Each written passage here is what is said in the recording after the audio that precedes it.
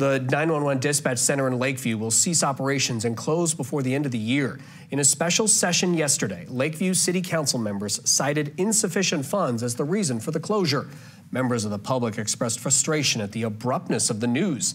Renee Henderson, a Lakeview dispatcher, said she found out 3 days ago she was being laid off. Henderson says Lakeview dispatchers are burnt out, frequently working overtime.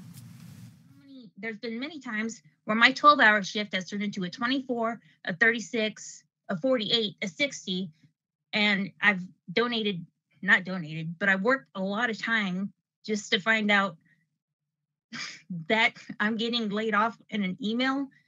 It's hurtful. The closure would likely lead to workers and their families having to relocate. This council voted to cease providing dispatch services and close the center no later than December 31st.